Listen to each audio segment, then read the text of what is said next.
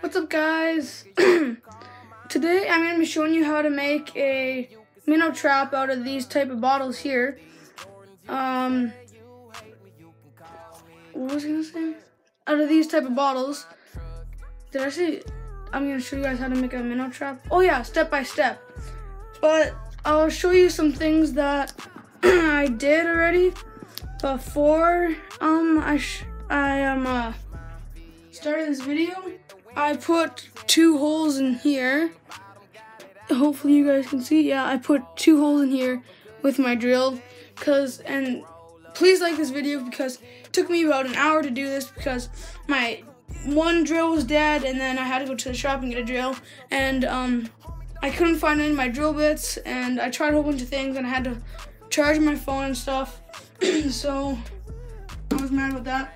And before I get into this, I would wash it out. Well, I'm using whiskey bottles, so don't think I'm an alcoholic or something. These are my dad's. He drank these in like 2 years, so yeah, you want to wash them out so then the fish, they can't smell it.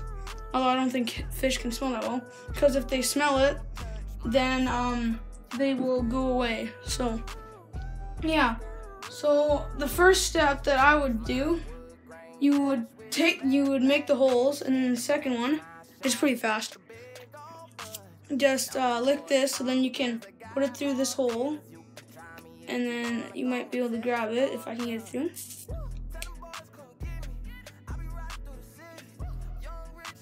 Here, I'm just gonna turn the camera off when I get it through. Guys, I'm back, and to make your life a little bit easier, you don't have to use 2 holes. You can just use 1. Stick it through, come up through here, and bring it down and just tie in a knot. Make it stable. I don't think this one is so stable. Maybe it is. But let's do the second one. Yeah, that's pretty much all for these, but I'm gonna go do the second one with you guys too. Okay, I'll get the next bottle. So here, guys, with your tip, you just stick it through, and you stick it all the way through, and you come in with your finger, pull it up, try and like just drag it up, and then over here, you'll just tie it in some knots, like this. And let's tie it, and you'll just do it again. Unless you guys want to do like way more knots than me. I just normally put like 3 or 4 or something. So yeah, it's pretty simple. That's really all for this video, I guess. But please like the video and subscribe. I'm just gonna knock this one a little bit more. Yeah, so like the video, subscribe, turn on post notifications so you don't miss out on future content.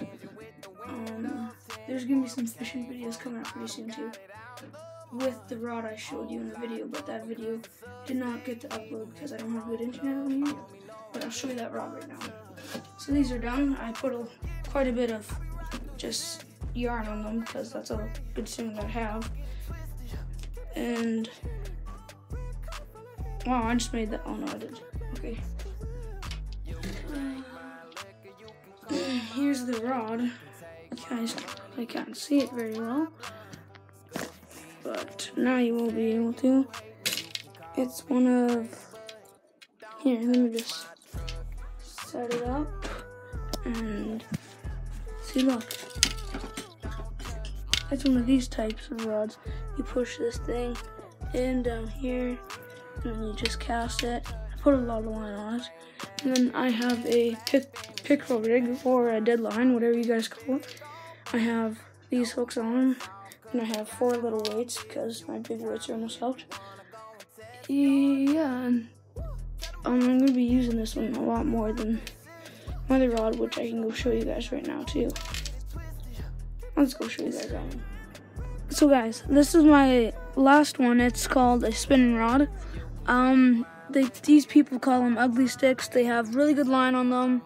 It's black, and I have a jig on this currently because last time I was fishing, I was on a boat. Just focus. I don't know if it's focused or not.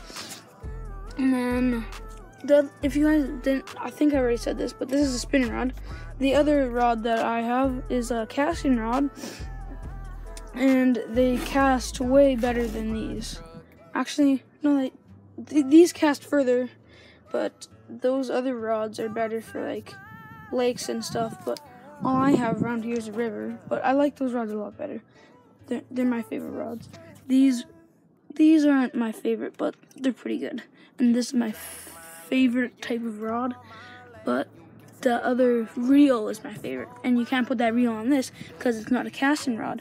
It's a spinning rod. Casting and spinning rods are different.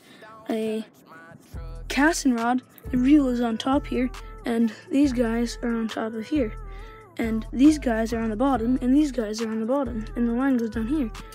It's a lot different. But it's pretty simple to figure out if you guys know stuff. And that's pretty much all I have for today. And so I guess